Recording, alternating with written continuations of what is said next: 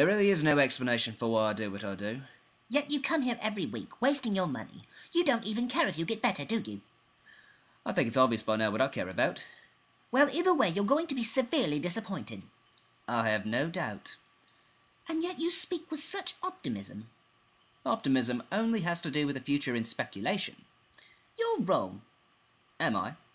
You've come to my office every week for 3 years, making yourself sick for no reason more other than factitious.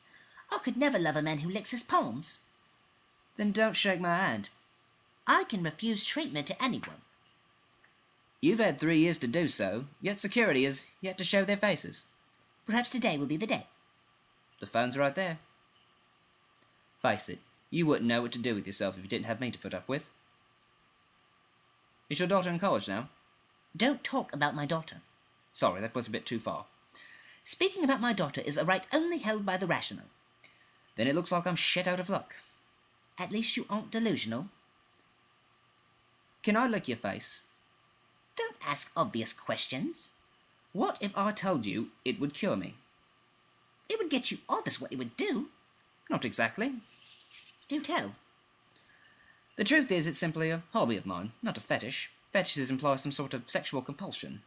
I get nothing more than a platonic joy out of it. There's no telling where your tongue has been. You probably pressed the elevator button on the way up. You have my medical charts, you know. You could check them. If I did let you lick my face for strictly platonic reasons, what would I get in return?